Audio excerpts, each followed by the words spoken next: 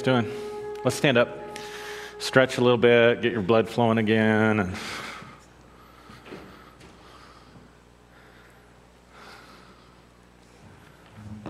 How's everybody feeling?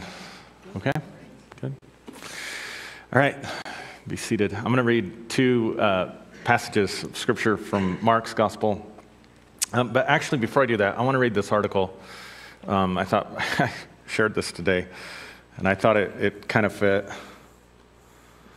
with some things. So the title of the article is Science Explains What Happens to Someone's Brain from Complaining Every Day.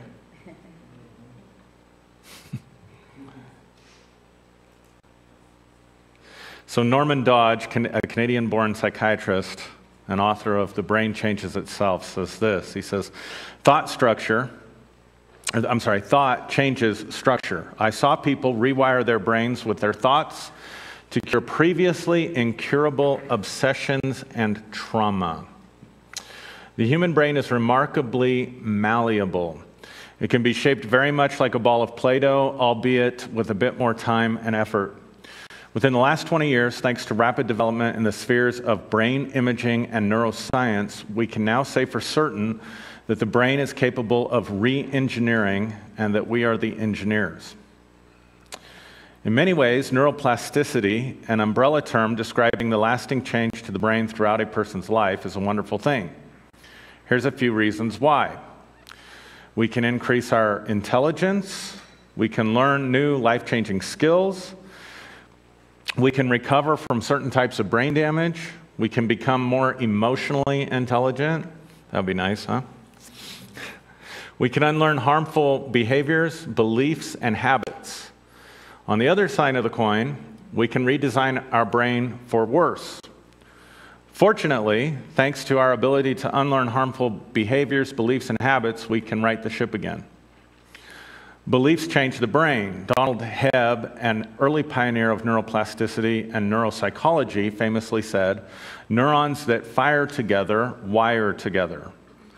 Dr. Michael Merzenich, now recognized as perhaps the world's most renowned neuroscientist, built on Hebb's work, proving the relationship between our thoughts, or the neurons that fire, and the structural changes in the brain, how they wire together. Among his numerous discoveries, this one may be the most important. Quote, your experiences, behaviors, thinking, habits, thought patterns, and ways of reacting to the world are inseparable from how your brain wires itself. Negative habits change your brain for the worse. Positive habits change your brain for the better. Neuroplasticity and illness. Consider this quote from Alex Korb, PhD, and author of The Upward Spiral, Using Neuroscience to Reverse the Course of Depression, One Small Change at a Time. He says, quote, in depression, there's nothing fundamentally wrong with the brain. It is simply that the particular tuning of neural circuits creates the tendency towards a pattern of depression. It has to do with the way the brain deals with stress, planning, habits, decision-making, and a dozen other things. The dynamic interaction of all those circuits, and once a pattern starts to form, it causes dozens of tiny changes throughout the brain that creates a downward spiral. Neuroplasticity then can both be a problem and a solution. So, complaining and brain changes. We're going to get a bit more specific now, discussing the effects of negative behaviors, specifically complaining, and how these behaviors alter the brain structure. We all know that one person who is continually negative, the person who never seems to be satisfied with anything or anyone. Negative people are almost always complainers without fail. Worse, complainers are not satisfied in keeping their thoughts and feelings to themselves. Instead, they'll seek out some unwilling participant to vent, or in lots of cases, willing participants. It's my little side note there. Undoubtedly annoying to their friends and family, these quote-unquote Debbie Downers aren't to be chastised, but understood. You see, we all complain from time to time. In fact, researchers from Clemson University empirically demonstrated that everyone grumbles on occasion. Some just do so much more often than others. Complainers generally fall into one of three groups. Attention-seeking complainers, people who seek attention through complaining, always dwelling on about how they've got it worse than everyone else. Ironically, rational people are apt to ignore outright the person rather than waste mental energy focusing on their negativity. Chronic complainers. These folks live in a constant state of complaint. If they're not voicing about their woe is me attitude, they're probably thinking about it.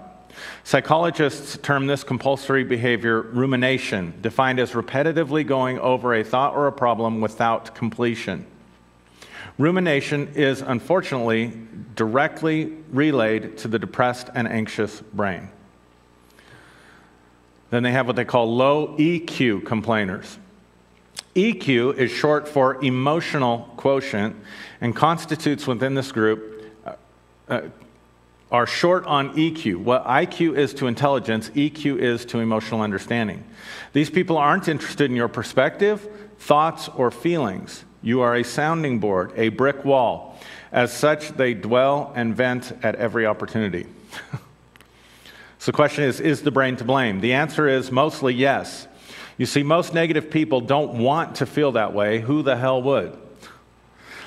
That's in the article. That's not my... Harmful behaviors, such as complaining, if allowed to loop within the brain continually, will inevitably alter thought processes. Altered thoughts lead to altered beliefs, which leads to a change in behavior. Our brain possesses something called the negativity bias. In simple terms, negativity bias is the brain's tendency to focus more on negative circumstances than positive. Dr. Rick Hansen, a neuroscientist and author of Buddha's Brain, explains the negativity bias. Quote, negative stimuli produce more neural activity than do equally intensive positive ones. They are also perceived more easily and quickly. Repetition is the mother of all learning. When we repeatedly focus on the negative by complaining, we're firing and refiring the neurons responsible for the negativity bias. We are creating our negative behavior through repetition. So final thoughts. It's not possible to be happy-go-lucky all of the time, and we need to try. We should, however, take concrete steps to counteract negative thinking. Research has repeatedly shown that meditation and mindfulness are perhaps the most powerful tools for combating negativity. Positive psychology researcher Barbara Fredrickson and her colleagues at the University of North Carolina showed that people who meditate daily display more positive emotions than those who do not. Following a 3-month experiment, Fredrickson's team noted that people who meditated daily continued to display increased mindfulness, purpose in life, social support, and decreased illness symptoms. After learning the basics of meditation, which involve focus on breath, create a meditation schedule that works for you. 15 to 20 minutes of daily meditation is all it takes, and it may make a huge difference in your life and your brain. Interesting, huh? You know, I was reflecting on that before we get into the Bible passages. I need to get a drink of water. And, you know, psychology is an interesting field because at least the father of modern psychology is considered Sigmund Freud, right? And there were others around that same time. But one of the things that's really interesting about them was they focused on pathologies. They focused on sick people. Freud was a psychiatrist after all, right? So people with pathologies or sickness. And it was Abraham Maslow came along later and said something to the effect of, if you want to, now don't get offended by this is not me, this is Maslow, but he said, if you want to understand how a car works, you don't go to a junkyard. So he changed the focus from pathology. He started interviewing people that were happy and balanced and successful in life to find out how they worked. So he came up with a completely different model of psychology. What's really interesting to me, if you look at all the self-help literature today and you compare it to self-help literature from the early to mid parts of the 20th century, actually the middle part of the 20th century after the Great Depression, most of it is focused on the power of positive thinking, that kind of stuff. And then that kind of got derailed a little bit culturally, and you don't see as much of that in self-help literature. But if you go back and you study the self-help literature, particularly after the Depression, one of the people was Napoleon Hill, wrote a book called Think and Grow Rich. And he's written some other amazing stuff as well, but Think and Grow Rich is the one that's the most well-known. But what he did, kind of the same thing as Maslow, he went and studied people who had been successful about their thinking patterns and thought habits and that kind of thing, and then constructed, here's the basic foundational principles that everyone that he interviewed had in common in terms of their success.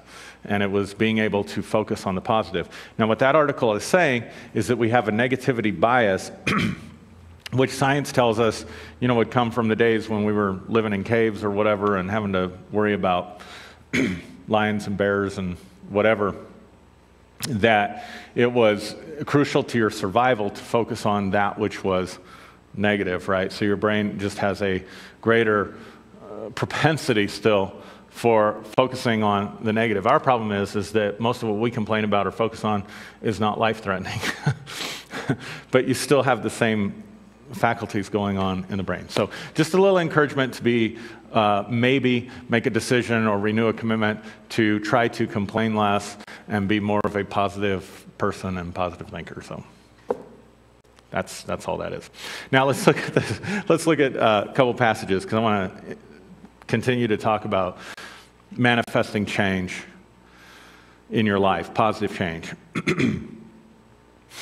So in Mark chapter 5, verse 25, we have the story of the woman with the issue of blood. And it says, "Now a certain woman who had a flow of blood for 12 years and had suffered many things from many physicians, and she had spent all that she had and was no better, but rather grew worse. When she heard about Jesus, she came behind him in the crowd and touched his garment. For she said, 'If only I may touch his clothes, I shall be made well.'" Now, in the original Greek language there, it doesn't say, "For she said," like one time, "If I may only touch his clothes, I shall be made well." It says that the way it's constructed in the Greek, it is very repetitive. So it actually says in the original language, "For she said and kept saying to herself, 'If only I may touch his clothes, I shall be made well.' Immediately, the fountain of her blood was dried up, and she felt in her body that she was healed of the affliction. And Jesus, immediately knowing in himself that power had gone out from him, turned around in the crowd and said, 'Who touched my clothes?' But the disciples said to him, 'You see the multitude thronging you, and you say, "Who touched me?" And he looked around to see her who had done this thing. But the woman, fearing and trembling, knowing what had happened to her, came and fell down before him and told him the whole truth. And he said to her, "Daughter, your faith has made you well. Go in peace and be healed of your affliction." So Jesus is telling her right here, he didn't say my power, my greatness, God.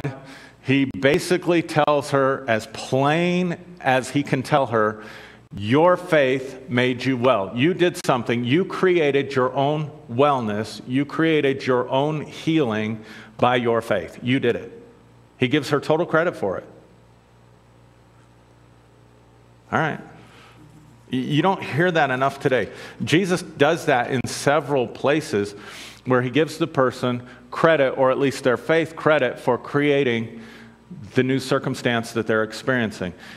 You hear the exact opposite today. You've got to, and I know I'm going to touch on a touchy thing here, but we hear, something like that happens, you have to give all the glory to God, which is disempowering because it takes it away from you and puts it off on God. And here's the thing. I just don't believe God is that egotistical that he just needs that or that he's in any way threatened. And Jesus didn't do that. He didn't say all glory to me or all glory to God. He said, "Daughter, your faith has made you well. Now go and be well." Right? We'll see the same thing again in Mark 11:23. Jesus said, "For assuredly I say to you, whoever says to this mountain, 'Be removed and be cast into the sea,' and does not doubt in his heart, but believes that those things he says will be done, he will have whatever he says." Now, nowhere in there does he say, pray and ask God to move the mountain. Nowhere in there does he say God's going to move the mountain. He says, if you speak to the mountain, right? So the woman did what? She said, and she kept on saying, "If I may but touch the hem of his garment, I will be made well." Then Jesus said, if you say to the mountain, "Be removed, cast into the sea," and you do not doubt in your heart, but you believe that those things which you say will happen, you will have whatever you say. So is that something God does, or is that something that we do? Clearly, that's something that we do. So people get upset all the time because they feel like God didn't answer their prayers. Prayed for somebody and they died, or prayed for whatever and God didn't do something. But the issue is, it's not about God doing something. Right? Now, here's the key. Verse 24. Therefore I say to you, whatever things you ask when you pray, believe that you receive them and you will have them. Now again, a little bit of a nuance in the Greek that's not brought out. Therefore I say to you, whatever things you ask when you pray, the King James says, whatever things you desire when you pray, believe that you have already received them and you shall have them. I want you to notice what Jesus does with time here. Because really, when you get right down to it, this whole thing is about time. When you look at the story of the woman with the issue of blood, she'd had it for, the Bible points out, 12 years. And here's her experience. She went to many physicians. She spent all that she had. And instead of getting better, she did what? She became worse. So she's stuck in a pattern or a cycle that keeps repeating itself. And her history for 12 years is every time I attempt, because here's the thing you got to understand. Every time she went to a new physician, she went in hope. Or she wouldn't have spent what she had. Every time she went to a physician, she was trying to create a new future.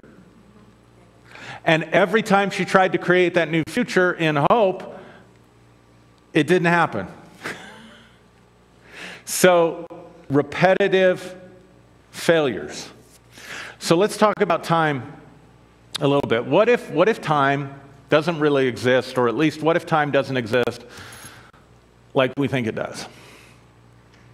What if time, primarily, at least from this perspective, is a perception? It is the mind's way of organizing, listen to this very carefully, it's the mind's way of organizing the instability of this universal form that we live in, and polarity. Here's what I mean by that. Everything is changing. You know, one definition of insanity that we hear all the time is doing the same thing over and over again, expecting a different result. Another definition of insanity might be expecting permanency in a world that is not permanent.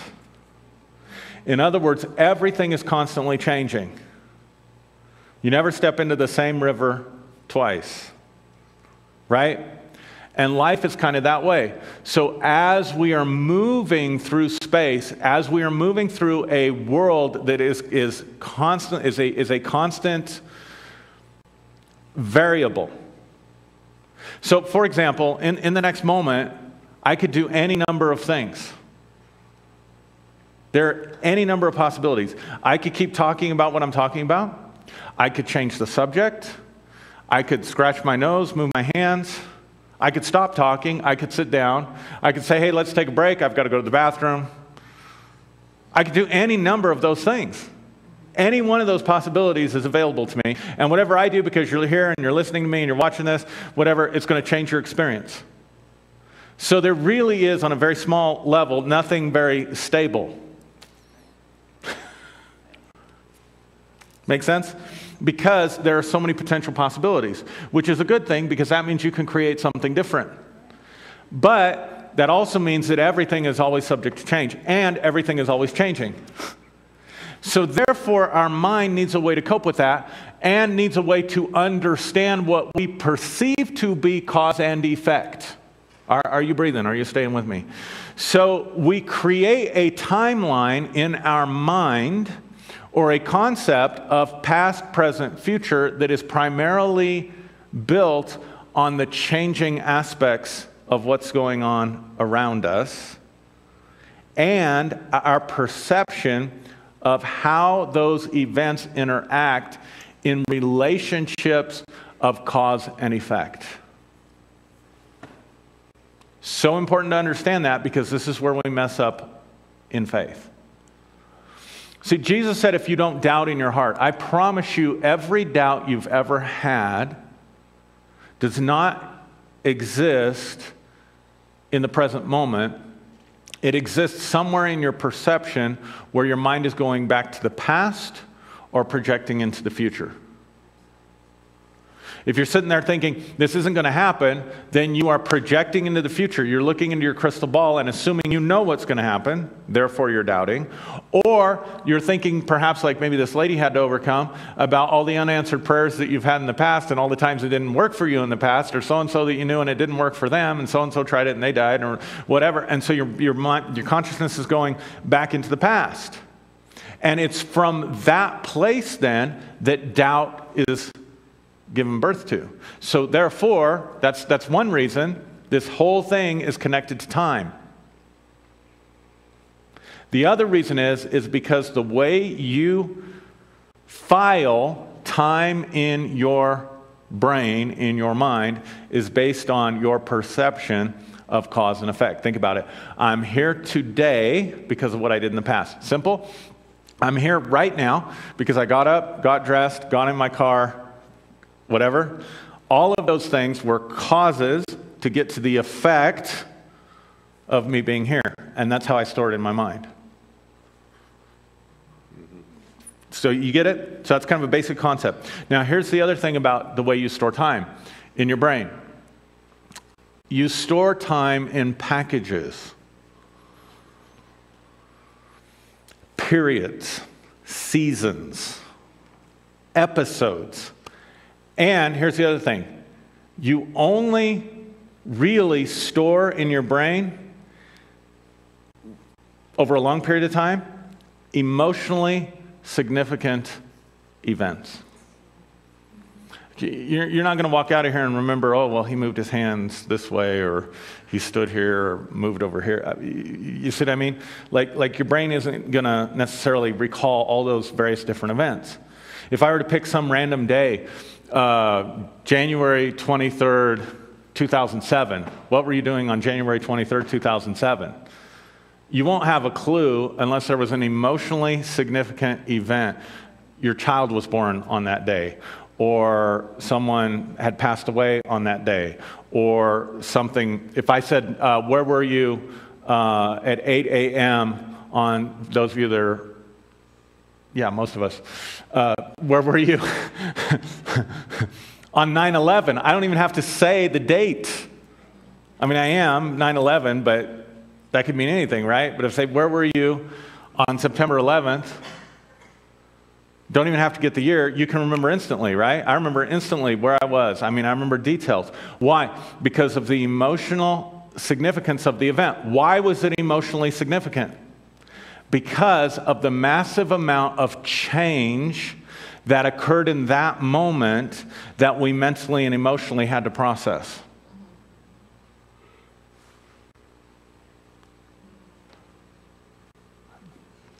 Does this make sense to you? So then what we create for ourselves is a timeline.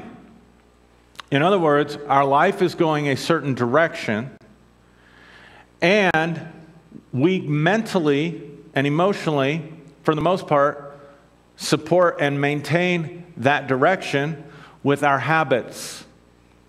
Our habits of thinking, our habits of feeling, our mental and emotional programming, our behaviors, our speech.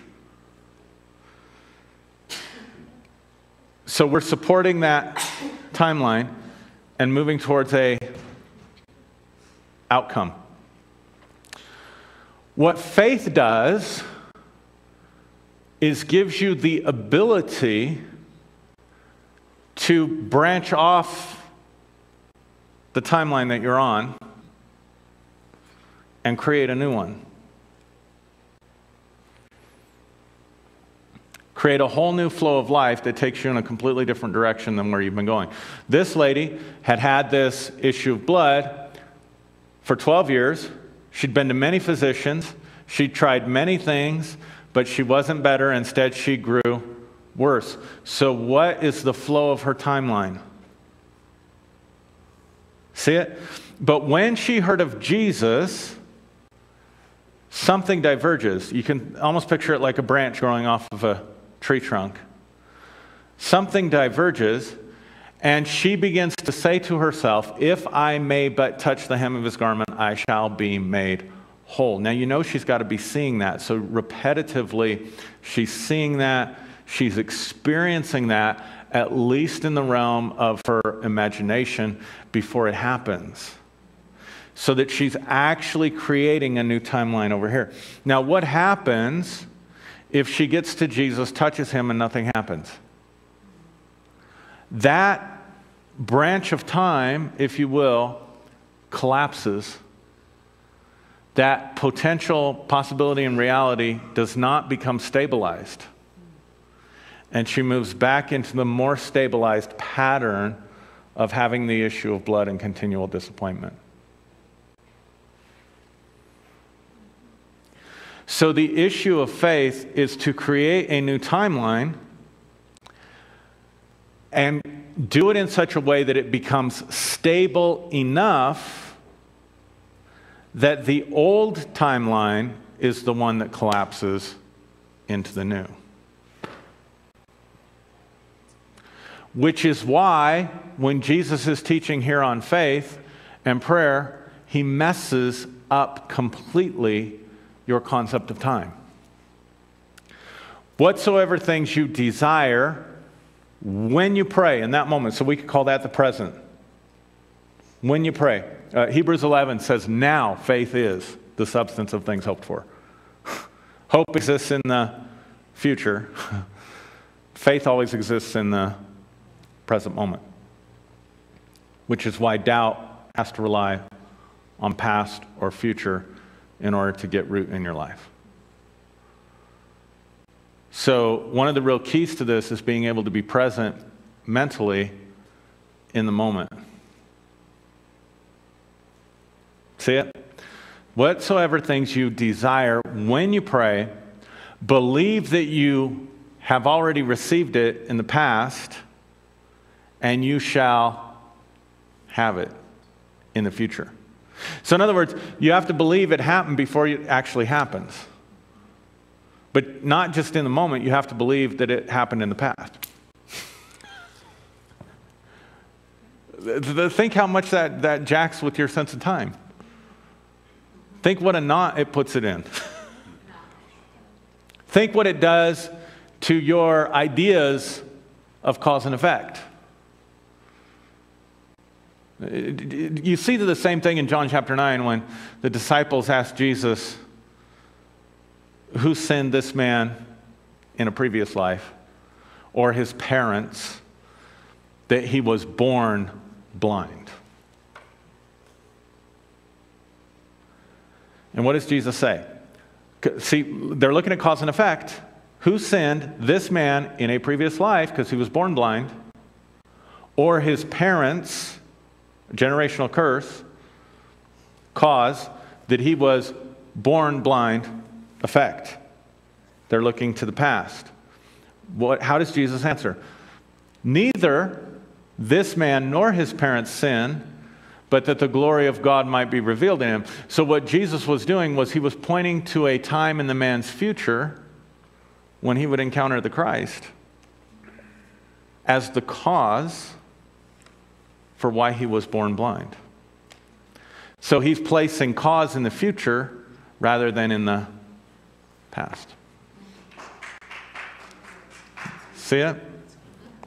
So that maybe what sometimes is directing your life has nothing to do with your past, because it's all an illusion anyway. It's all a perception of change. That's why it's important to understand it doesn't really exist in the way that we think it does. But what if some of what's happening in your life has nothing to do with your past? It has to do with a future that has been set up for you, that you are being pulled into, that's actually the cause of what's going on now and not something that happened back then. But what Jesus is saying here is he's actually trying to get you off the timeline of past, present, future by saying in the present, believe something happened in the past so that you can have it in the future. So literally what he's saying is create a different timeline. See, how many of you have ever made a mistake, wish you could go back in time and fix it? Yeah, sure. Like, if you haven't, you're not even human. I don't even want to talk to you. It's like, go away, don't come back. For the rest, because this is for the rest of us. How many of you made a mistake and you wish you could go back in time and fix it or correct it? Yeah. Right? Jesus is kind of offering you the opportunity to do that, but different than we think. See, we think if I can go, I would be here if I hadn't done that, or if that hadn't happened, or if I could talk to my younger self and do something different, then I'd be in a different place, right? So literally what we would try to do, and they make movies about this and all kinds of stuff, is go back into time and meet that 19-year-old me or 20-year-old me or 30-year-old me or whatever year old me and say, hey, dummy, you're messing things up and this isn't going to go so good and you need to do this. And then this person at that moment chooses a different arrangement of possibilities and starts to go in a different direction. And then what happens? That timeline vanishes and a new one becomes established. Do you see it? You see it? So Jesus is saying in prayer, you can essentially do the same thing, but what you do is you don't go in the past and fix it. You construct the future the way you want it. Then you throw it in the past. With your consciousness. With your mind.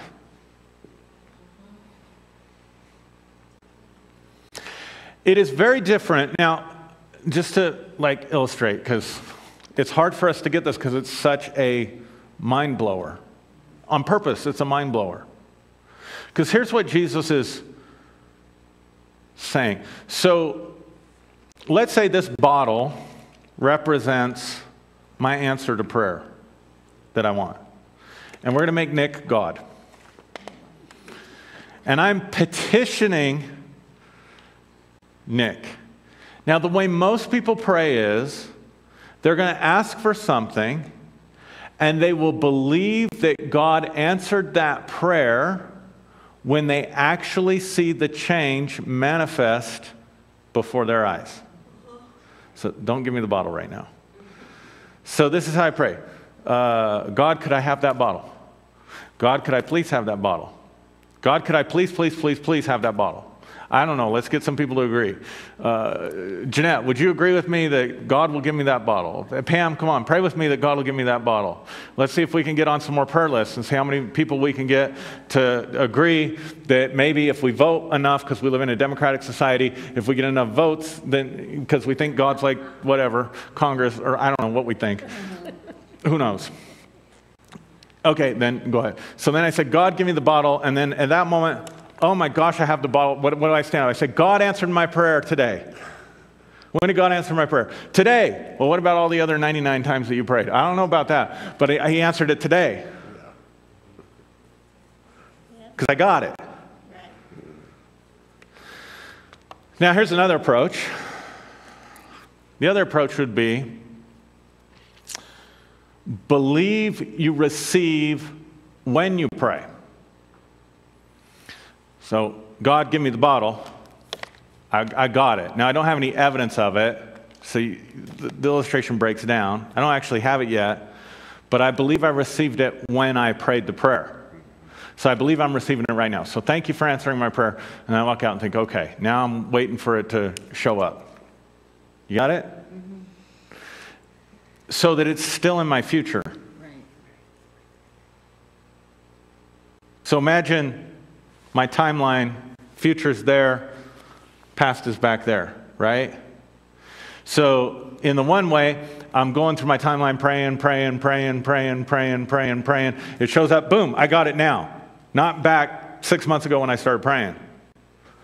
Another way to do it is, okay, I believe I receive it now. Okay, I don't have it, but I believe that I received it when I prayed, right? But that's not even what Jesus is talking about. Because the nuance in the Greek is, believe it already happened in the past.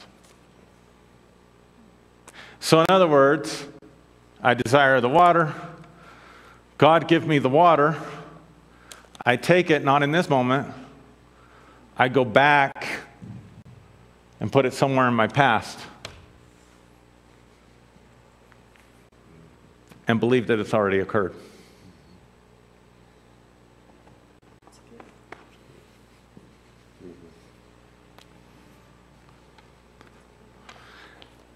That's the only way to create a new timeline, a new branch that is sustainable.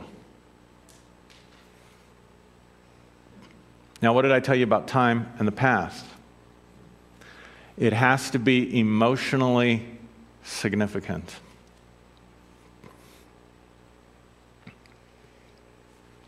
If it's not emotionally significant, it has no ability to branch out a new timeline.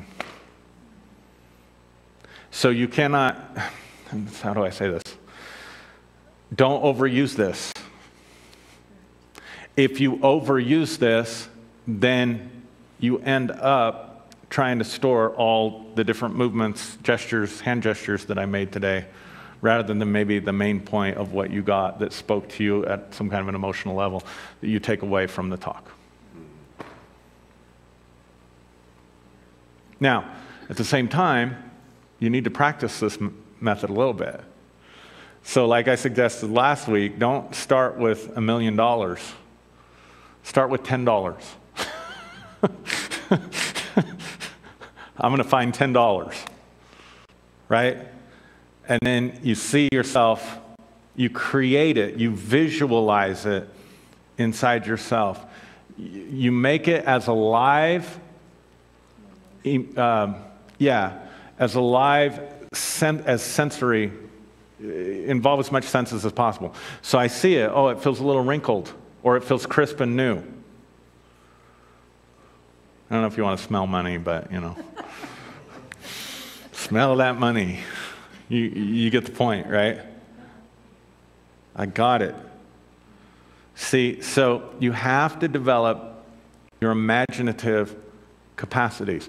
That's what this woman was doing when she said and kept on saying, if I may but touch the hem of his garment, I shall be made whole. Think about that. When she heard of Jesus, so there's the hearing, she's got to be seeing him in her mind's eye, but she's also touching him. It's becoming very alive, sensory. Imagination isn't just about making pictures with your mind. So you develop that. I can see it. I can enter into a whole movie of I have it. It's there. I know what it feels like, this new reality that I'm creating. I know what it smells like. I know what it sounds like. I know what it looks like. And I'm creating it in the theater of my imagination. I'm creating it in the theater of my consciousness. And it has to be emotionally compelling enough that it would become a lasting memory. So I'm putting emotion into it. So if you could imagine it like this, you're literally creating something with the substance of consciousness. Faith is the substance of things hoped for. The evidence of things not seen. So what's your evidence? I can see it. I can hear it. I can feel it. I can experience it, right? And it's still in my future. But that's a necessary part. Watch this. Faith is the substance of things hoped for. So you have to create a compelling vision that gives you hope, which is what the woman with the issue of blood was doing. But now see, Jesus was getting ready to leave the planet. So you notice Mark 11:23 is right before Jesus is taken that last week of his life. Why is he teaching them that principle of faith? Because he's no longer going to be the conduit, he's no longer going to be the channel that they could touch. So how do they do it with him not there? Now there has to be this added component of believing that you received it in the past. So that's the next part. So I create this compelling idea, this compelling image, this emotionally significant future for myself. Because again, you're breaking off a whole new timeline, so it's got to have some teeth to it. It's got to have some oomph. If it doesn't, it's not going to work. it's going to collapse. And that's what happens. It's like it's not solid inside of us. We're not totally committed. We're not even sure we want it. I've told you guys this before, but it makes the point. You know, when Powerball first came out, we're like younger in our faith and thinking, okay, how can we use this to influence the balls, you know, that drop or however that works or whatever. And we really, you know, but the most interesting thing happened because the more we created this reality in our imagination of having all this wealth, the more problems we saw. As long as it's just an idea and you think, oh, I'll give money here and I'll do this and oh, my problems will be solved and I'll quit my job and blah, blah, blah, blah. It's just airy-fairy. But when you start really creating it in your mind, what's it going to be like to be super rich? And you start thinking about all the pressure and all the people and all the stress and everything that's going to cause. And then pretty soon we're like, I don't think we want that. Our life ain't too bad. Let's don't mess with it. So what happened? That timeline collapses, but it collapses because it's not really what you want. And you know, I love some of these guys in Hollywood, what they're doing right now. Russell Brand, I love some of the stuff he's putting out on YouTube. But Jim Carrey, I just love it because he used these principles. I mean, if you know the story, he wrote out a check for $8 million, and he would go and stand on, you know, one of the hills there in Hollywood, and he would just prophesy out to Hollywood that everybody there wanted to work with him, and every producer wanted to work with him. And he was seeing it, and imagining it, building it, and then it happened. Right? He had that check, I think, on his refrigerator where he'd written it out, you know, like it was pretend, but, you know. And then what happened was he realized that did nothing to satisfy what he really wanted. That he got to the pinnacle of it and realized, I didn't want any of this. None of this is what I really wanted. And then he had a spiritual awakening. So sometimes we go through that in this process where we realize this isn't really what I want. And when that happens, that new timeline that you've been creating, it just vanishes. Or if it doesn't have the teeth, the emotional oomph, something else comes along in this ever-changing world and you're off to something else.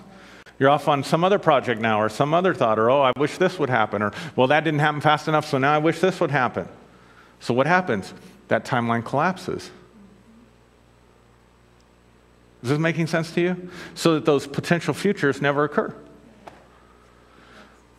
But then here's the real key. Once you've made it compelling, at some point, once you can see it, you can taste it, you can smell it, at some point, you've created a time package. Because remember I said you store it in packages? Mm-hmm. You've created a time package. Now you've got to take that in your consciousness and you've got to move it and tuck it away as though it's something that already occurred in your past. And when you can do that, then now you've introduced that new reality into your timeline. Why? You did it like a virus, like a little Pac-Man that can begin to munch away at the timeline that you've been experiencing so that this new one collapses, and then something happens. All of a sudden, synchronicities start to happen where coincidences begin to bring you into the reality that you believed that you already received. And then you shall have it. And here's the number one thing that messes us up, other than being in the past or the future with our doubts, the number one thing that messes us up: how is it going to happen? And the moment I entertain with my mind how it's going to happen and start planning and thinking and all that stuff, is the moment that I move back onto this timeline and I'm trying to make it happen. So what happens? This one collapses. So in order to operate in faith, it has to be real, it has to be compelling, you have to believe that you've received it, and you cannot touch with your thought life, how is this going to happen? You cannot ruminate or worry about or think about, how is this going to happen? You completely let the how go.